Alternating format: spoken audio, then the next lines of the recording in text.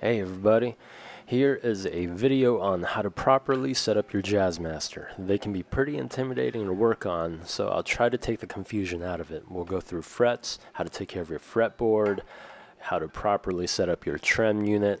If you have scratchy electronics, we'll take care of those, restringing, intonation, and general basic setup. So here we go. Here I'm just going to fast forward through taking the old strings off. Before you take them off, please make a note of how much forward bow or back bow your guitar neck has, so you have a general idea on how to set it up while the strings or the neck is off the guitar. As you take the screws off, you'll see here I'm using a magnet to keep all the screws together so I don't lose anything during the setup process. I'm also taking off the Fender Jazzmaster trem unit. This is a panorama trem to show you underneath. And as you can see, I have the spring that Ryan from 60 Cycle Hum recommends to buy. Here I am desoldering the ground wire from the copper shielding I have in the cavity. You also have to take the pickups off to be able to take the pick guard off. So that's what I'm doing here. And the copper shielding that I'm using is actually copper tape that I bought off of eBay. The pickup foam that I'm using is weather stripping. You can get that from any hardware store or off of eBay. And by eBay, I mean Amazon. Here I'm taking off the neck bolts to get the neck plate off. A lot of people are afraid of taking the neck off a Fender guitar, but I don't want you to be scared. They're meant to be taken off. You also have to take them off to adjust the truss rod because it is at the heel of the guitar neck. So here, righty tighty, lefty loosey applies, right to tight, left to loosen. And then loosening brings the neck to a forward bow, and tightening brings it to a back bow. There's a lot of methods to protect the neck before polishing the frets, but the best way for me is to tape it off with low-tack painter's tape or masking tape. Also, if I sound like I'm out of breath while doing this voiceover, it's because I was just doing the gritty for about 30 minutes with my kids. So there you go, the gritty. If you don't know what the gritty is, I would suggest you Google it. I'm using a Stumac fret eraser as my initial fret polish process. This takes off any oxidation or anything that builds up on the frets. So, yeah, now's the time to take a break. Don't rush through the process. Enjoy a drink. Here I'm enjoying a Topo Chico. I'm applying the fret polish and polishing with a Dremel. Choose a fret polish thing or goop or whatever you want to use of your choice. Now that the frets are polished, I'm taking the tape off, cleaning off any residue. And I love to use Music Nomad F1 fretboard oil. Rub that in. Use any cloth.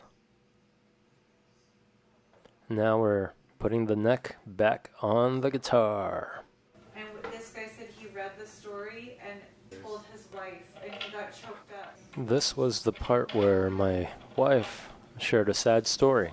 I'd love to tell you what the story is, but I don't think we have the time to do that right now. Take another break. Enjoy a Topo Chico. Before putting the pickguard back on, if you have scratchy pots, use deoxit, spray it in there, and rotate that shaft. Now it's time to solder the ground wire back onto the copper shielding. That's the one for the bridge pickup. Now I'm going to solder the ground wire from the neck pickup here next. So there are so many freaking wires under a Jazzmaster pickguard that it's going to take some finagling to get the pickguard back on. protecting the wires under and everything, no matter how well you organize it, it's always a little bit of a challenge.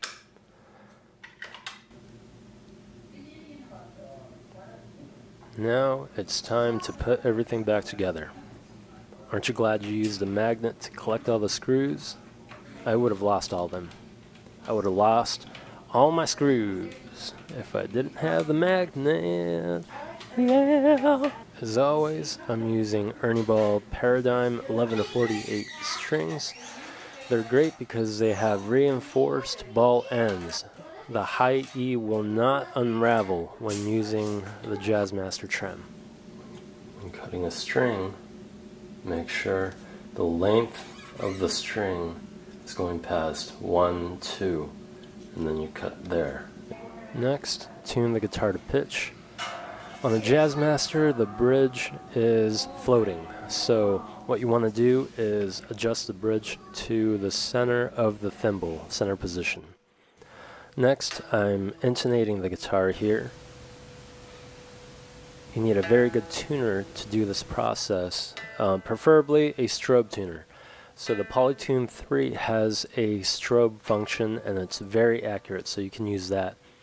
So to intonate, I am picking the 12th fret harmonic and then picking the 12th fret fretted note. If they match, that's great. You are intonated, the string is intonated.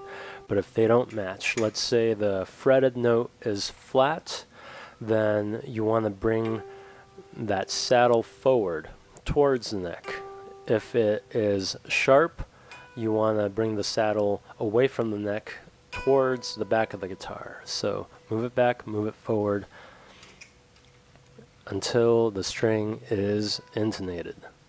This is a tedious process. I usually intonate in playing position, so I make sure that the neck isn't having any sort of gravitational pull towards the earth. But here, for the sake of the video, I'm doing it on my workbench.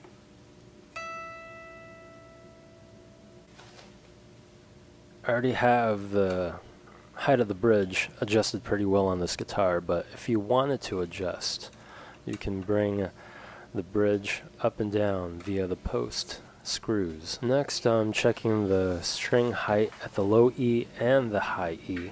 Rule of thumb for me, 1.75 millimeters on the low E and 1.4 millimeters on the high E is great. On this part, I am checking the relief on the neck and it looked pretty straight. So here's the part on how to set up your trem lock on the Jazzmaster. Press the trem arm down and engage the trem lock and tune everything to pitch. After the guitar is in tune, go ahead and give a little tug upwards on the trem arm. If you have no room, make sure to loosen the trem unit spring screw with a Phillips screwdriver and pull up again. If you have too much room where you can tug it up and it makes a knocking sound, then tighten that screw until that knocking sound is gone and your trem lock is properly set up. So if you break a string and the trem tension goes away because the lack of tension on the trem unit, then you put the trem lock on and it'll stay in tune. At this point, I would go through the lower frets and the upper frets to see if there are any dead notes or notes that are being choked out and adjust accordingly. And after that, we can move on to the trem arm. As you can see, my trem arm doesn't look like the Fender trem arm out of the factory. It has two bends in it. What I do is I make a little jig out of my workbench. I drill a hole about the size of a trem arm and I put it in and make the bends that I want to make. Easy peasy, lemon squeezy. Well, there you have it. That's a setup on the Jazzmaster. I'm making hand motions in the video that I pre-recorded to make it look like I'm talking live, but it's really a voiceover. Hand motions. If you enjoy this video, please give me a thumbs up and subscribe. It'll help me out a lot. And until next time, my name is Che, and this is Lounging Guitars.